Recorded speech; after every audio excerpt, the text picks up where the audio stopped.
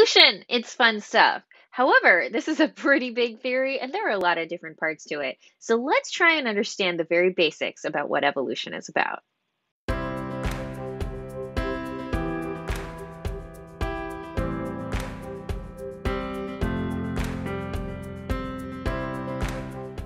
The theory of evolution has been around since 1859 and, well, a lot's happened since then. So if we want to understand this, there's a couple things we want to talk about. We're going to start talking about what is evolution in a very general sense. We'll go over a few key concepts, some terms that you're going to want to pay attention to and be able to define by the end of this module. Then we'll talk about deep similarity, and lastly, some resources for you to follow along if you'd like to understand things a little bit better. But first, what even is evolution? Obviously, we are talking about biology. We're talking about living organisms. And within the field of biology, there's a lot of different subfields. If you want to think about it broadly, there are two major subfields. We have molecular biology. So this is looking at cells and what is happening within them. What are the molecules doing? We're talking a really small level. Molecular biologists might be talking about the molecules, they might be looking at DNA, they might be looking at organelles, or they could even be looking at the cellular or tissue level. But really, we're looking at pretty small stuff. We're thinking really tiny within a single organism. Evolutionary biology takes the opposite approach. Now we're looking at the evolutionary processes that produced the diversity of life. Evolutionary biology, by and large, is looking at things from a really big perspective, and it's trying to figure out how did all of this come to be. In molecular biology, you tend to see a lot of people use proximate reasoning. What is happening right now? And in evolutionary biology, you're going to find ultimate reasoning more common. Why did this come to be in the first place? So if we go back to our diagram, looking at a couple of the different subfields within biology, we can broadly split them up like this. Molecular biology is here at the top, and then over here we have evolutionary biology at the bottom. What's interesting is genetics is actually used by both of them. We use genetics a lot of the time to help us figure out who's more closely related to whom. And of course, bioethics, it happens to be down in the bottom part of this chart, but that really applies to everyone. When we're talking about evolutionary biology, we're really trying to think about how life came to be.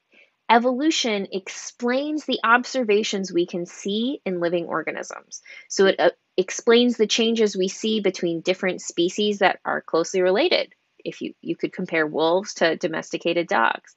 But it also helps us understand what happened in the fossil record. So we can compare a living organism today with a fossil that we think is its ancestor. Evolution tells us about all of that. But just think about how many species exist. That's a lot to explain. And that's one of the reasons why there's just so many different concepts within evolution. So let's talk about a few that are important. So some of the important questions we try to ask here are first, how are living organisms related to each other? We spend a lot of time on taxonomy and phylogeny. We're trying to figure out who is more closely related to whom. Because once we know the pattern of how different species are related, then we can get at the process. What happened? Why did something evolve this way? But of course, we first need to know this pattern of how things are related. We can also look at how did life evolve over time. Especially when we have a good fossil record, we can see the progression from one form to a different form in the fossil record. This picture here shows the evolution of whales. Whales, of course, live in the ocean, but they came from a land-dwelling mammalian ancestor. So whale ancestors did have four limbs, and you can actually see tiny little pelvies and sometimes residual limbs within whale bodies. When we put all life on a single tree together, it will look like this, and you'll notice that certain parts of the tree are much deeper. Our bacteria and archaea are much, much older than things such as mammals that are much more recently derived. There's also a few important keywords that you want to be aware of and paying attention to when you learn about evolution. There are microevolution and macroevolution. Micro, of course, means small. Macro is large. So we think about evolution slightly differently depending on the time scale. There's different things we talk about and notice when we're talking on the micro or the small level versus the macro or the large level. It's also important to think about adaptation, natural selection, and the forces of evolution. By the end of this unit, make sure you can define all of these terms. And of course, because we are talking about so many different organisms, it is important to think about biological classification. This just helps us organize the immense number of species that are out there. So we just organize groups into progressively smaller ones. At the top is life, then we have domains. Within a domain, there are multiple kingdoms. Then you have a phylum, class, order, family, genus, and species. You do want to pay attention to which level that you're talking about. If we're talking about primates, primates is an order, that is order Primates. So, and we are within class Mammalia. And then there are other groups within primates. So you might want to talk about family Hominidae, the great apes. If it helps you keep this remembered, this diagram just has it flipped. Now we have our species at the top, our kingdom at the bottom. If you want to, like a mnemonic to help you remember, it's keeping precious creatures organized for grumpy scientists. And yeah, I'm one of those grumpy scientists. Remember, when we are talking about species, that most specific level, we use binomial nomenclature. This was created by Linnaeus, and binomial, of course, means two names. We have our genus and our species. We make sure both of them are italicized. We capitalize the genus name, but the species name is not. Here are a couple examples: Homo sapiens, Tarsius tumpara, and Pan paniscus. Please note the format. Genus is capitalized, species is not, all italicized. Using this specific format is a note to other scientists that you know what you're talking about. This is part of scientific code switching to make sure you communicate that you understand what's going on. Of course, when we're talking about species, there is an estimated 8.7 million species worldwide. Unfortunately, many of them are going extinct. That's our fault. But as of yet, we've only officially described 1.2 million. So many of these species will actually go extinct before we have the chances to describe them at all. Another thing we like to talk about with evolution is this idea of deep similarity. Deep similarity means that there is a unity of composition, or that there's the same basic body plan for all living organisms. We'll talk more about this when we get to Darwin, but we see a couple of similar things for all life.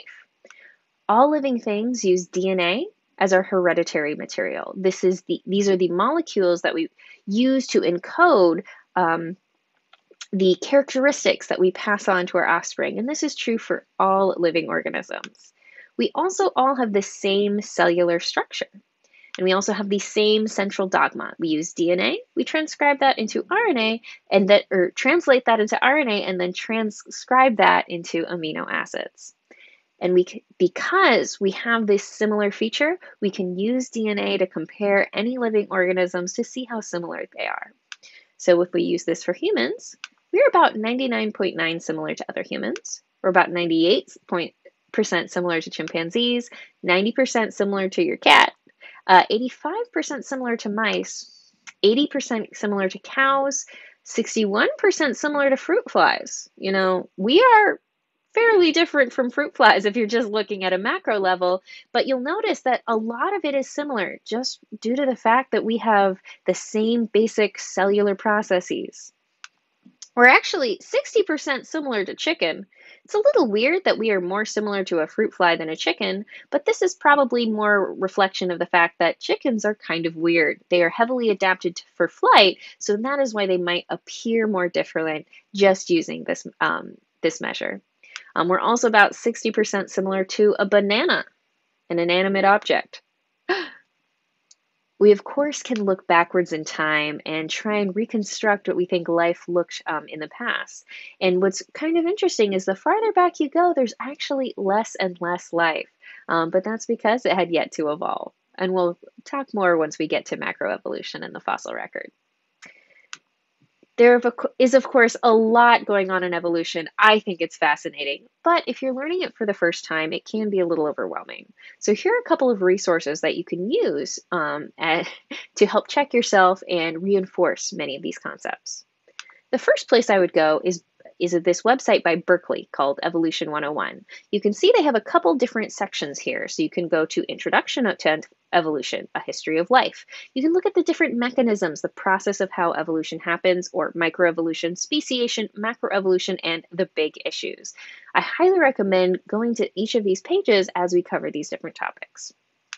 Another great place to go is Khan Academy. They have a unit on evolution and the tree of life. You notice they have a couple different sections within here, and there are different units within each section.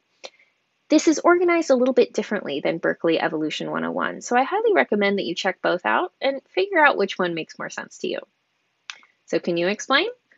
What does evolution try and explain? And what are some of the important concepts?